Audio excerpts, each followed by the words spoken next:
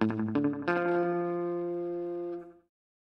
and welcome to another episode of Tom Ray's Art Podcast. I am Tom, and first of all, if you haven't already, you can go to my website at tomrayswebsite.com, follow the show.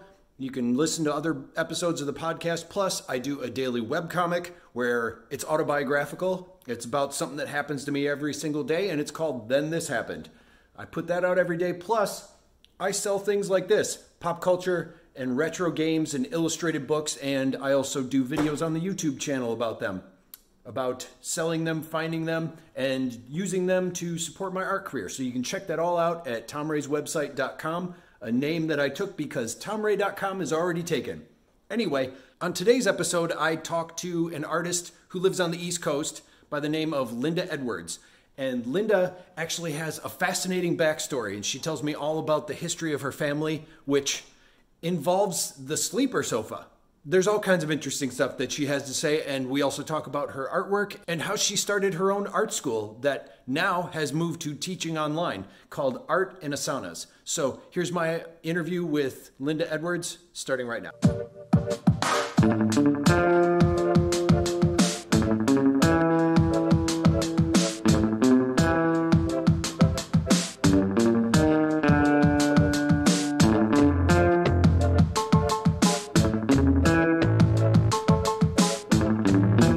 My name is Lynda Edwards, and I'm a freelance artist. I've been a freelance artist, but now I've started an art school in my community, and we have been growing prior to the pandemic, doing paint sip parties and just cultivating creativity and getting people to think about art in a different way, in a fun way. And just trying to get that out there. I'm at a transitional goal in my life.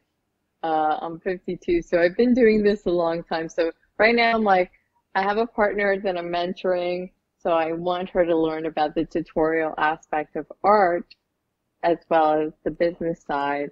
And then for me personally, I'm just kind of going back to my roots. I'm at a mentoring goal in my life. Okay. I want to like help people see that there's business in art, and you can have, as long as you can adapt and grow and learn tech and learn whatever is out there, learn your target audience, you can have a business in it and it can be fruitful.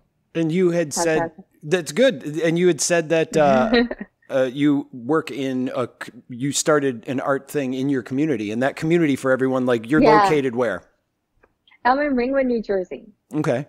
So it's, right now it's a very small community. It's 30 miles outside of New York City. We're just trying to create that, like you, because I was kind of watching what you do, incorporate all aspects of art, whether it's music, visual, sculptural, written, the same thing that we're trying to get going on in our community as well. Yeah. And you had been doing it for 30 years. How did you get started? Well, I was fortunate that my parents were they were art oriented. My father came from my parents were 20 years apart, to be fair. Really? So, and I'm biracial. My name is very deceiving. I have a very waspy last married name, but I come from an eclectic background at a time period that it wasn't appreciated or accepted. So my mother came from Puerto Rico and was a dancer during the late 60s for Tito Puentes, and she was what you would call the hawker. Wait, with Tito Puentes? Yeah. Okay, continue. She used to dance for the Metropole dance and be a ballet dancer to help people come in and see what jazz fusion was. Okay. And then my dad was 20 years older and an architect, and his background was mainly his family were first generation Jews from England, Ireland, and Russia. and they came to the United States and they invented the sofa bed and the recliner. What? So, yeah, I know.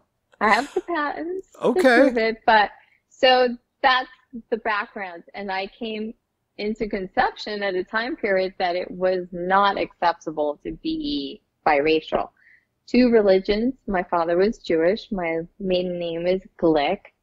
I can tell you all the things that I was teased about in Catholic school Okay. that rhymed with Glick. That's another story. Oh, no. But just to let you know, that's how it led to running fast, learning about diversity, and incorporating how I learned to adapt in art, in every aspect of art, and grow. And can I just say, so the sofa bed thing, I used to be a delivery driver, or not a delivery, one of the people that worked on the trucks for St. Vincent de Paul. And Okay. yeah, I did not like carrying or when we got donated those things. They are the worst thing in the world to move. But if you think about it, after the Depression, that was the thing to have. You didn't have a lot of room, so a recliner and a sofa bed made the best of your small, tiny space. I agree. The concept of them are great. I just don't want to move one ever again. No, me either. I don't even have one in my house. Okay. I used to tease my father like, I'm so glad you sold the patent. So, okay, so now in school, so you said you were in a Catholic school, but were you taking art there or did you go to college for it? Like, what was the progression for you? No, the progression was, well, I was born in Puerto Rico by parents that were not accepted by the norm, 20 years apart. My father was Jewish, fought in the World War, was a signal intelligence, came from a design background, first generation American. And then my mom was a soap opera star back in the 60s and a dancer for Tito Puentes. But when we were kids, she became a soap opera sensation. So the two of them were kind of like this little dynamic duo in the early 70s in Puerto Rico. So he created the El Conquistador Hotel, the inventor of the kind of the tram that they have in the El Conquistador, where yachts could park and then take the tram to the casino. And then my mom was an actress and a dancer and was a local. So I had the two dynamics that inspired the way that my sister and I grew in our arts. Yeah. And where we are today. Yeah. And what kind of art did you start out making? Like, what were some of your first influences? Honestly, my first influences in the art field was dance. I came from a dance background. Okay. I was the firstborn from his second marriage and my mom's first marriage. So I was I was premature, so I had a lot of health issues. So because of that, my father used to take me swimming all the time, and then my mom was forcing the dance I had pigeon toes and crooked eyes and dealing with that. And it was his second round of having children, so he was much more patient in the 20-year difference. He would be the guy that would wake me up, take me swimming in the morning, or as I went to school, take me swimming after school, worked in the industry because he was an architect and a designer back in Puerto Rico. So I lived my life in the office with my father. Okay. Daddy's girl.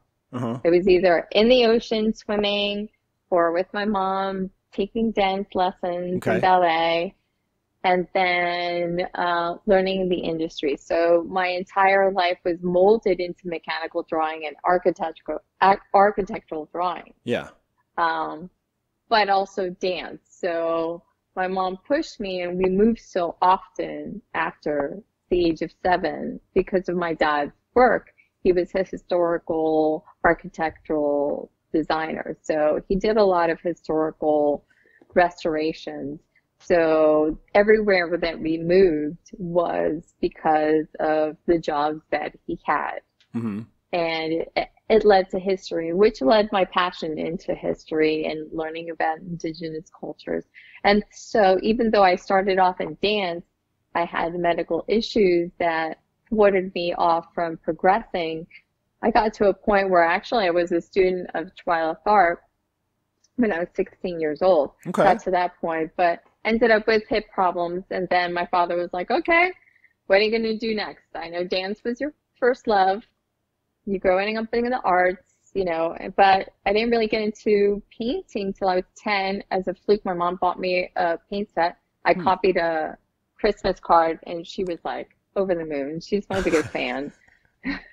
Imagine that. To a fault, you know. Yeah. Like, you're going to be a star. But I did accomplish a point in my teen years where I was semi-professional, but then it got to a physical level. And that's kind of what led me into combining the two How so? modalities. Because of my own personal experience of having to rehabilitate my own self and my father helping that. Mm-hmm. He fought. So a little background about my dad was he fought in World War II. He was in signal intelligence, was shot down, but he was a student of Joseph Pilates because that's when, so that's when they incorporated the modality for soldiers and experimented with that as rehabilitation was during World War II. Okay. That being said, growing up, I was the third of his children. But being an older parent, Dad was old enough to be my own grandpa. Right. Was he learned all these rehabilitative modalities and incorporated in our daily life. And it being the first one that he had to deal with as a child that had extra needs, he was the one that was pinnacle in my upbringing as far as historical aspects of documenting the artistic aspects of life, your personal experience. Some people write, that was my visual diary. It wasn't until I couldn't do it anymore as a teen that he posed the question of like, okay, you've been trained this way, what are you going to do next? And my mom was always the entrepreneur, even though she was a dancer, soap opera star in her realm.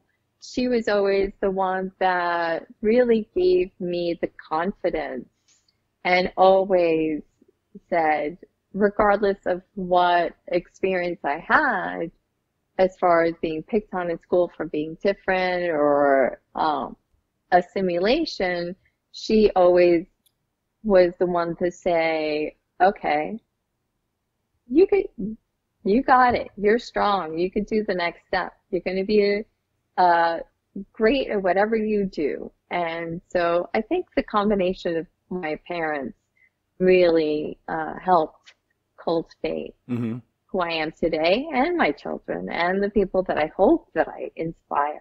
Yeah. And the style that you have is, I mean, I see now the history in it that you're talking about, but it's also a little surreal. Like, how did you find the particular way that you paint? That's a growth process. I mean, I went to art school. I moved out when I was young. I had an aunt that had AIDS at a time in my high school background. My mom had to take care of her sister. It was her sister. At a time where, kind of ironically, is what we're going through now, where people felt that, oh, you had AIDS, you were expendable. Right. And because of cultural diversity, I never felt really that I fit in on either side of my cultures. But I learned a lot from the things that we experienced through our family background, where we were ostracized so often everywhere that we moved, that we learned to adapt. And I found solace in art, whether it was physical, kinetic, or visual. And learning the fact that also prompted me to learn about my background as well, because I was the other category. I hate to use quotations. Right. Portraiture was really what made me connect and helped me connect with people because of moving so often. I always had a great connection with people, but because I had to move so often, I would lose connection. And the only thing that I had in my own psychological well-being was to paint and draw. It was before the era of taking pictures with your iPhone. It was like you had to use your memory, right, to like, oh, this person really was important, and I have a physical recall, so to speak. I can forget people's names, but I don't forget faces. So I always had that as a solace and like my little comfort blanket. Yeah. When I had to learn to, okay, I can't dance anymore. What's the next phase? How can I adapt and evolve as a human being and be productive? I like how you said in your I like how you said in your own small voice, and I'm looking, and I've seen your work, and I'm looking at the pictures behind you. Your work is nothing but it's other than small. You do gigantic. So I think it's interesting that you use the phrase "in my own small voice," and it's like you make really large pictures. Did you always start out that way? Like Yeah. Okay. Yeah, I did. So I was the guys in the shop for my father. So I always grew up in the office, and whenever he needed somebody to do some like faux painting or recreate or copy something for his designs, because he dealt with corporate installations, and he did big jobs. He was a corporate designer for hotels and restaurants across the world, around the world. Okay. So the way he taught me was tactile. So I was a tactile learner. So he would say to me, okay, I want you to make this piece of wood look like marble or frame for a picture, gild it. And he would talk me through the process and learn it. And so that's how I learned from him. I was not a good student in school, so I was more a visual, tactile learner. Okay. And he understood that, and that was the beauty of the relationship with my parents. Even though they were 20 years apart, they each gave their perspective, whether my mom was listening to the Rolling Stones or Led Zeppelin. Right. And then he was teaching me how to like lift oils and slide a canvas under it and do something like a Jackson Pollock. There was always this bohemian, avant-garde, eclectic friendship that they both had whenever we left or moved. So they did keep sustainable artistic friends that constantly inspired and were our mentors as children. Okay. And you said that you weren't good at school, but you said that you've been teaching for 30 years. So how do you go from not being good at school to then teaching? How does that happen? Great question. Thank you. I love that. I actually relate better with children. It might explain a lot to my mentality. That's funny. I think kids just give that fresh and honest perspective about life. I remember being that kid trying to explain that to my mom because some things she didn't understand. I was always her translator. That was the other thing. There was a language barrier. Okay. So even though my parents were 20 years apart, different cultures, I always had to translate for my mom as a young kid. So you could say I'm kind of like that social introvert. I learned to be social because I had to translate for my mom, but internally I'm an introvert. I'm very shy. Really? But yeah. Okay. Yeah. But I get a lot of feedback from people, and that's what inspires me. So I really enjoy now as an adult more so than I did when I was a kid. I did it out of necessity when I was a child, and now as an adult, I crave it. Okay. If that makes sense. Sure. Yeah.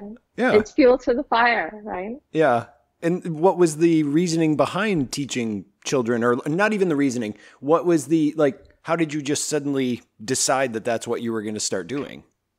That was a slow migration. It was an evolutionary process. To be fair, I was in the club scene for a long time after I went to art school. So I was involved in the LGBTQ community and raising money and getting the information out about AIDS back in the 80s. Mm-hmm. So that was kind of like the fuel in the beginning. But now, as I got older and was married and became a mom and finally grew roots in my neighborhood, that's really how it evolved. As a kid, I always was the Pied Piper. Wherever we moved, I would tell, the parents, oh, I'll take care of the kids so they could play and the kids would call me. And because we always lived in buildings and that was a demographic that I could relate to, was like I could talk to kids. Okay.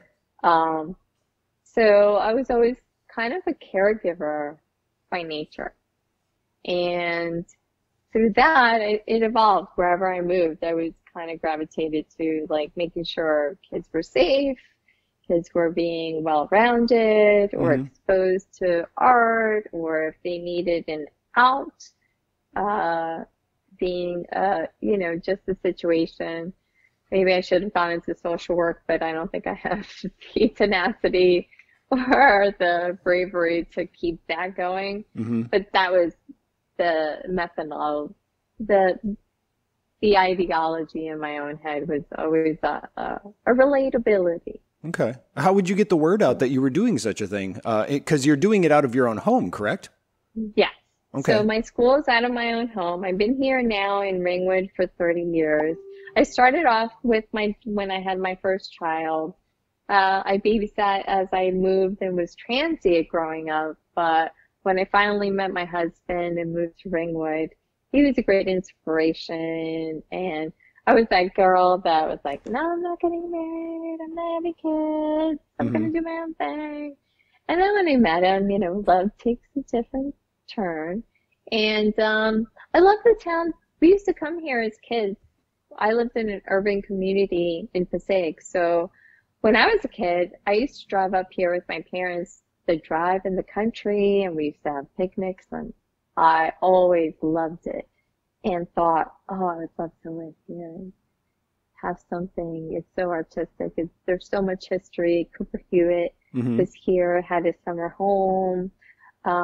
It's 30 miles away from Manhattan, so I was far enough but close enough to culture and being able to still stay relevant within my field, and I could do the work.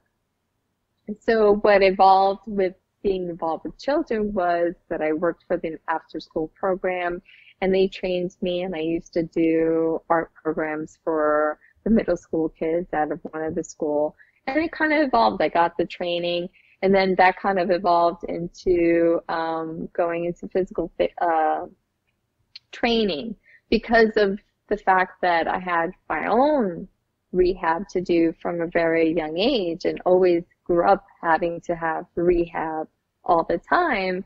It was a natural progression as far as my art was involved, and growth as a mom and a human being and a partner was, well, why don't I get my certifications about health, kinetics, and diet, and help kids because I had a kid, and art. I think it's all correlated, so to speak. One ties to the other. You can't do massive paintings and big things and not work out or train those muscles to be able to withstand. Okay. As you know, as a cartoonist, you might be like hunched over somewhere. Yeah, and you got to roll the shoulders back and look up to the sky and kind of stretch it out. I take a lot of pleasure in inspiring people to be physical, and not only physical, but artistic as well. Recently, actually, I don't know if it was recently, but I know on your Facebook page, you have been doing live painting sessions outdoors. Yes, we were. I'm a little disappointed at myself right now. Why? As you know, it takes a lot of planning to do, even though it looks like I would, you have to it set up does. the lights or set up the equipment, it's physical. It You have does a when you studio. pay attention to it. Let's put it this way. Yeah. The most amount of effort that I put into doing video is when we were setting up to do this interview. It's probably the most most of the time it's like, I'm going to turn my phone on. I have an idea and I should think it through, but I don't. So you even, and I see the umbrella behind, or the parasol behind you. I know that you've used that in it a lot. Like you'll start the video by blocking. Color purple too. So when did you decide to start doing those live video sessions? Which I have actually. Some of the people I've been talking to, I've been noticing it more and more, which is a good thing. And I don't know if it's because of that's awesome to hear. Yeah, that's awesome to hear. We were doing it for free, Kate and I.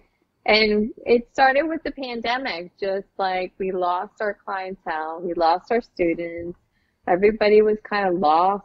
Yeah. So I just kind of said to her, let's just say every Wednesday we're going to do a little hour tutorial or an inspirational thing just to keep people out of their own heads and help them deal with this kind of problem. Right. Because we've never experienced this before.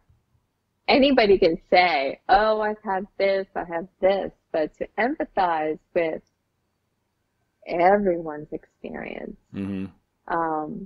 that's an arduous task. So I didn't feel confident. Not confident. I didn't feel it was right to charge at the moment when everything was happening. Like, hey, we're going to do Zoom classes. You could pay this, that, and the other thing. Everyone was so confused and so lost, as well as mostly the kids that we had in our class. So the only thing I can think of, what would help alleviate the parents and the kids that are going through this, that were involved within our own circle. And I'm glad that it expanded, and I hope to do more. I want to do more. So I'm feeling a lot better. So good. There will be more.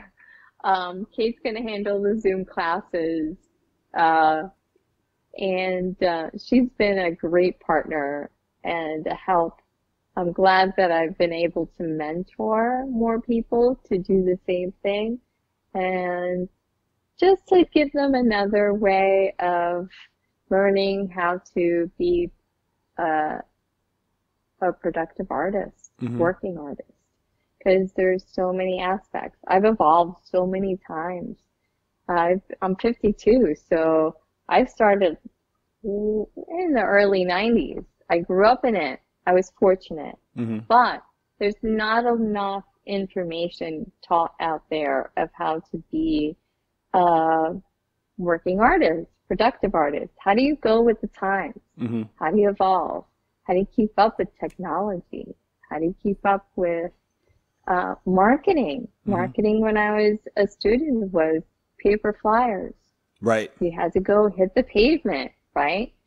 So the great thing I think now is the double-edged sword. It's great, but not great, because I watched a documentary on Netflix that they're watching this. But the good thing is, as far as like an artist is concerned, it's like, I don't have to hit the pavement. Right. Everyone that I've ever met is in my circle. So I could just say, hey, this is what we're doing. I can constantly remind you that we're doing this. We're going to do that. What was the podcast? What was the documentary that you watched? Oh, the one on Netflix about social media and how things are being manipulated by algorithms, which is true. Yeah. Because a lot of the things that I do now by marketing myself, I don't pay for advertisement. So I do get blocked sometimes by social media and Facebook and Instagram. How so? Because what I've done, my magic on this aspect of, it's old school. I joined a bunch of groups. I hit the pavement. I spend my hour a week on social media and just share content. I don't pay for ads. I do it all on my own. And I just engage my target audience, or I just engage people and not, I'm not going to pay for advertisement. Okay. There's bigger fish that can afford it. I'm a small fish in a very little pond. So I tried it in the beginning and it never got me any business. So, I learned a long time ago, socializing and making friends and having conversations with people. Schmoozing, the art of schmoozing. You said you got blocked. Were you considered self-promoting in some of those groups? Is that what happened? Yeah. Okay. Yeah. What kind of stuff would you say when you engage with people? You said you put up content. Like, what kind of content would you do? I would put up, like, let's say if I did a portrait of a friend, this is what I did. But some groups will say, oh, you're promoting your artwork. Okay, that's fine. I'd rather beg for forgiveness than ask permission. Right. What were they, art groups themselves, or were you posting them in place? No. Oh, okay. It's all sorts of groups. Okay. I'm learning. Because I was going to say, what kind of art group would go like, how dare you post your art here? So I was, all right, that makes more sense. There are some art groups that just want you to post content, but don't want you to advertise that you're selling your content. Yeah, which is kind of an oxymoron of like, well, it's an art group, but we're all starving. Yeah. A lot of it is the subtle trick too of just like you say something and sometimes people will go to your profile to learn more about you, which is kind of the way that Instagram works too. Like Instagram, I find it interesting that the only link you can use is in your bio information. Which is a good and a bad thing. So you can't unless you change your bio link, you can't specifically say in a post like just click here to go do it. People have to make an effort, that means they really want to know if they make the effort to actually go to your bio and look for the link. So I love and I hate that, but I get it. I get it. And I think it's actually kept a lot of spamming out of it. It hasn't. No, it hasn't. I know. It's kind of like you say it and then you learn. It's like, and it's like, no, I see spam stuff all the time. Like I always have this quandary. Like I want to delete my personal page because I don't want to. I don't like posting personal stuff. I know it's a evil necessity, but I can't advertise through my business pages on Facebook. They won't let me do it unless I buy an ad. So the only way I know to get around it, unless somebody has a tutorial to send me as a YouTube, is that I have to keep on personal page. Oh, yes. And you have to verify that you're a real person. I have to take the ad from my personal page and share it through my personal page. Yeah. So I have to take the business ad and then share it, and then people will be like, okay, it's accepted. Yeah. If I do it for my business, they put all these walls. So it's just learning those little nuances now. But and there are ways around it and they're not good and you can actually get shut down. Like you can just create some random account that isn't connected to yours, but it's against their policies. But it's just the same as like with Google advertising. I can go and create 5 different Google accounts right now that have nothing to do with, and I can never check them again. And then I can go off and start doing, Google ads. But the thing is too, is that they all have to be connected to an account. That account is through it has to be your personal account. Well, and I'm even saying like the bank account or the credit card that you use to do it. Like there's no way to spoof all that either, but they do want it connected to a personal account. I guess it's a way to say that they're being protective, making sure that there aren't bots or companies just creating fake profiles. Still happens. Getting there. Still happens. Get there. Yeah. So what are some of the things that you've doing these live Facebook feeds? I mean, how has it changed what you're doing, or what kind of benefits do you get from it? I know it's a lot of fun, but when you're done, it's like, have you seen any changes or any I have. outcomes? Yeah. What kind? People are more engaged. People are craving it. There's so much bad news out there that the feedback has been so positive, more so than we ever anticipated. So we're kind of toying with going and doing our own YouTube tutorials. Oh, fun. Yeah, but we're still learning, Kate and I, that's our next step. We still want to contribute to the community. So we just, are doing a wine and paint plein air sip party in October at our local Tree Tavern restaurant. So that's our first, now that things are clearing up a little bit, social distancing, hoping to meet more professional artists. So we're leaving it open to professionals and novices, and that we will, give them, we'll have a certain price to give them the supplies that they can participate in. Oh, you'd be bringing the supplies? Oh, yeah. Okay. Before the pandemic, we did paint and sip parties. We would bring supplies. We would do parties. Besides teaching the local community about regular painting, we're very diverse in what we do. And we try to keep it fresh. I'm always affiliated with a group of people that are artistic. So, for example, like my friend Amy, she lives across the street, Amy Roth Photos. She's the one that gave me the name for Art in Asanas. Yeah? She helped me start the business. She's a product. How did she give you that name? It was kind of like we walk every day. It was one of those, like, we walk every day, we're shooting ideas, and I was like, oh, I want to start something, but I don't know what the name. And she's like, oh, how about Art in Asanas? I was like, I like that, because I was a trainer, and I used to teach yoga and kickboxing and wow.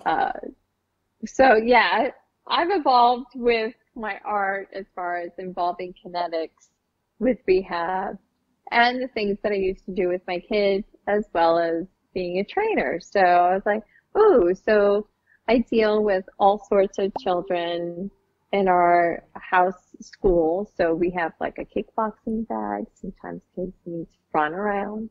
Sometimes they need to kick a bag or lift weights or run around to get their inspiration, just like I feel. Sometimes you need to get that nervous energy out.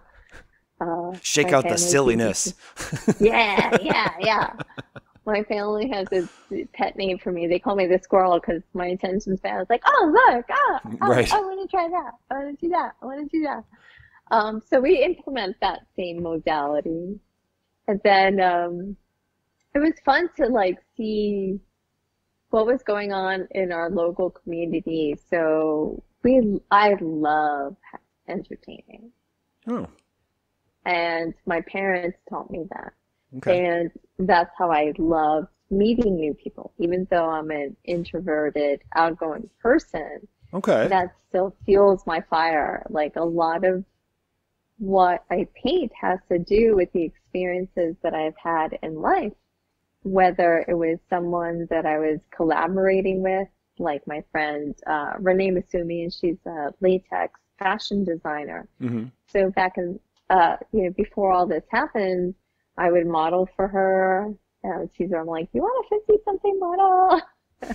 But because I was invited and incorporated into these different communities for the LGBT and kink, and I met so many people, and the fact that I met all these interesting people is what really fuels my inspiration for my own personal art and the surrealistic aspect of what I do.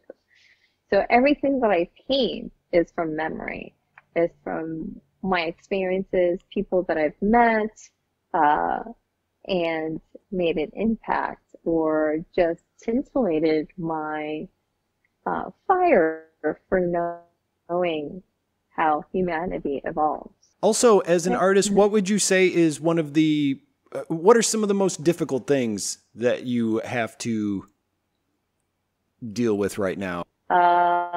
Being a parent. Yeah. Because I've been involved in the kink community and the LGBT community, and as a parent, I don't find it as difficulty. I find it as a plus, because I feel that my kids are well-rounded and well informed Okay. about how life really works. It's not black and white as we're seeing so much now. I saw this happen during AIDS. I had to deal with it personally. I had an aunt from a different ethnic background at a time where people thought that the dispensable people were drug addicts, prostitutes, and gay people.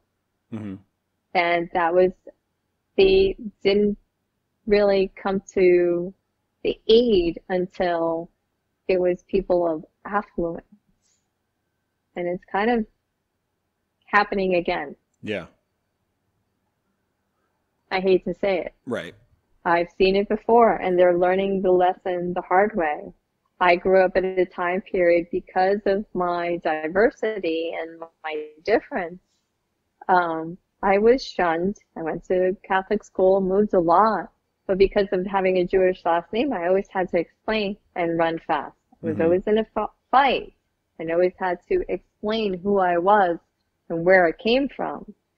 And having to explain that to my kids now is, it's heartbreaking because I didn't think that would be happening again. And I hope that the future, I love the fact that we have tech. I think the positive is that we have tech. It might be a negative for some, but the positive aspect of tech that I didn't have growing up was that information got around so much faster. And you can get a call to arms and have people that commiserated and understood where you were coming from, where when I was a kid, I felt really alone. So art really was my solace. And I like the fact now that no one's alone. You can make a difference, and the information is going around a lot faster. And maybe there's some misinformation, but it could be corrected even faster than it used to be able to be corrected. This is a weird transition, but this is one of the questions I like to ask while I wrap things up, just because I get to learn something about the person I'm talking to. Do you have any current obsessions that you have right now? In what regards? In any regards, like tools? Anything. Like I'd love to hear like what kind of strange, like me, it's the collecting toys and stuff. Like, it's like, what are your obsessions? Like what's something that right now you're going, when I pop onto YouTube or something, like this is what I look at, or when I go out when I finally get a chance to go out in the world, this is what I look for or what I want to do. Like what are some current obsessions that you have right now? You're going to laugh at me. No. Or maybe if it's really good. Camping's been my obsession lately. Oh, really? Camping. Okay. Yeah, camping. I was a Girl Scout, a late Girl Scout, so I was CIT. So I loved camping. It was the one thing that everywhere I moved, I was able to be a Girl Scout and be able to be in touch with nature. So that to me is my new obsession, is teaching that to my youngest right now. He's 18.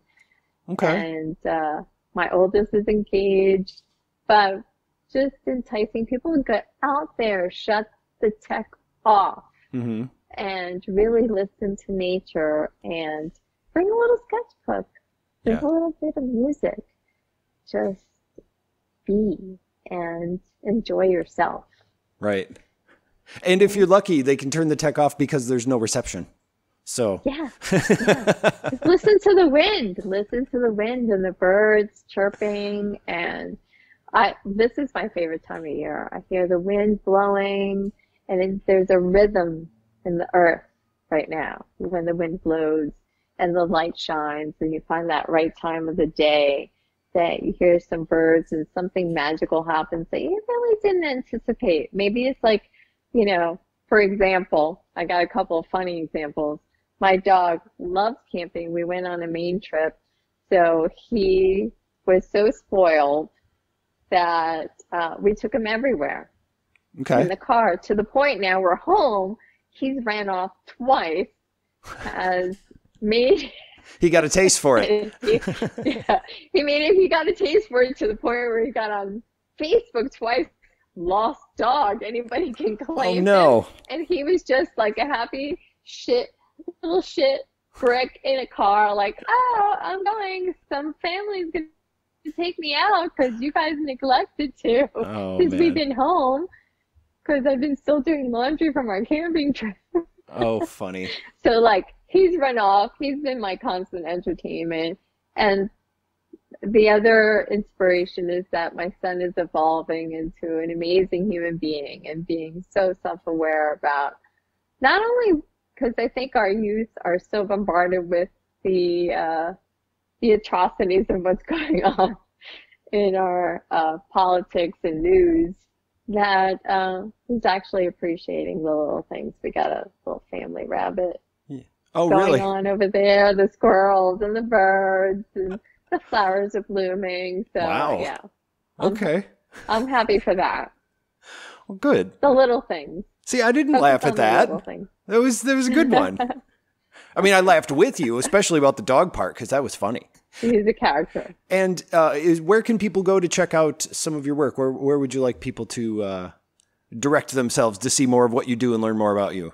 So Lynda with a Y, Lynda Edwards, art.com on Facebook. I'm on Instagram. We also, our Art and Asanas website is up and running. And we are starting to do our Zoom classes soon. We're happy about that. We're helping people in our community. We're still doing our philosophical stuff, but we're trying to get back into, getting our little small business going and teaching the kids and the local community to, decompress. Yeah. So that you can find us on artandasanas.com on Instagram and Facebook, and we have a website for that. And I have to plug in my partner, Kate Leo. She's amazing. Kate with a K. Kate Leo Designs. She's on Facebook and Instagram. She's also known as artist, painter, creator. And she's been the pinnacle aspect of our business. And we've been growing together. And that's been actually one of the best parts, inspiring her and my kids and the kids that we used to take care of and teach and the community and keep that aspect going. That's awesome. And I want to thank you so much for talking with me today. I'm so glad that I got a chance to meet you. Oh, it was nice to meet you too, Tom. I was so excited to have this opportunity. Thank you.